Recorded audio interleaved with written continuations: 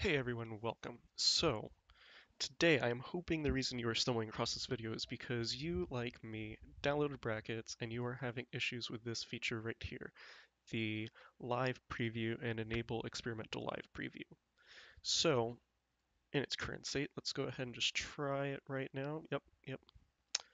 We've all seen this error message before, right? So, I did some research, did some digging around, and I kind of stumbled across this myself. It was mentioned in a very brief article online. So I'm hoping this video will kind of shed some light onto this and make it a little more known.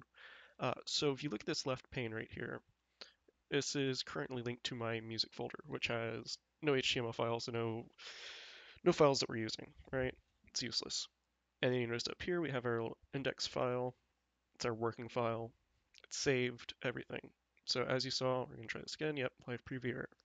So what I found out is that if you go to File, go to Open Folder, not Open,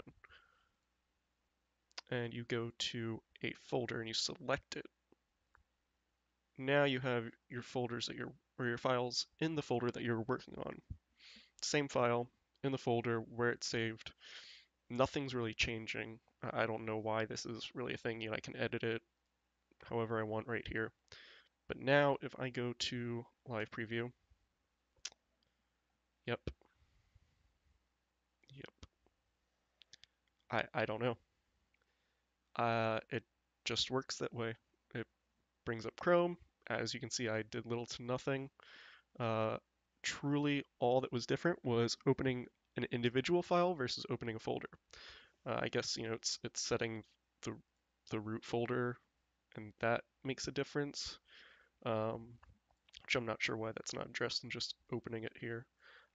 So yeah, that's really all it took for me to fix that. And once again, we'll just end it, start it again, pops open.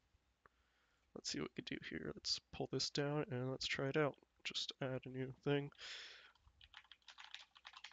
Yep, that that works. So yeah, hopefully this helps you guys out and you learned a little bit something today, and that'll help you with your bracket.